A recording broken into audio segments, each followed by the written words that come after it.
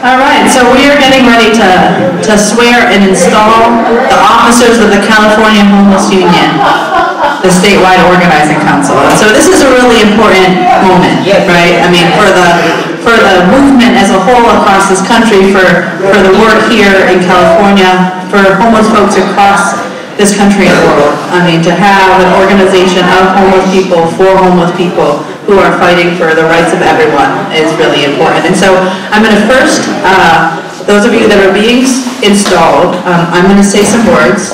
When I say I, then you put your name, not, your name. And then I'm going to say a couple of the words and then you repeat, and we're gonna do this oath that you all are taking. And two promises in terms of coming forward and offering your leadership for this time. So if people could also raise your right hand and say I do solemnly swear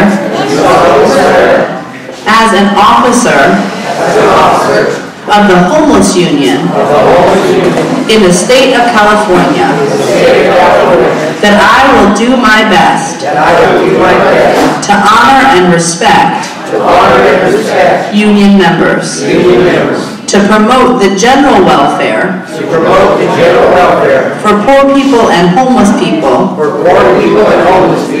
and homeless unions here and abroad, to love my union brother and sister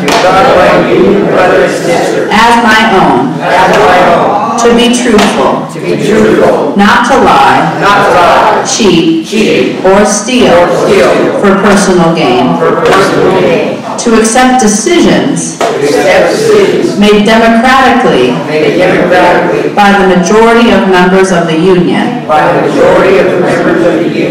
to incorporate union articles of will into my everyday life, and to dedicate at least 30 minutes daily to the union's mission. So you did your part. Therefore, by the authority and privilege invested in me by the union, which has honored me by asking me to administer this oath of office for all of you, I hereby install you as officers of the California Homeless Union Statewide Organizing Council.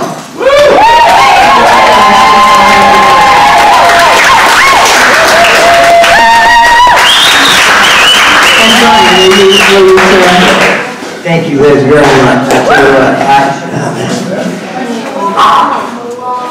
From out of the catastrophic disasters emerges the unification by human beings with extraordinary compassion and insight to be the leaders, and the oppression that has lasted for over 50 years of the poor people, homeless people, the disenfranchised people, faith-based people, and of course all human beings who have been transferred by the system that has made us poor to feed the rich. These are the leaders of the new movement, and we won't be silent anymore. Fusing together an indestructible bond, we know freedom and its cost of solidarity. Yes, for we are the union, and together we will be the future.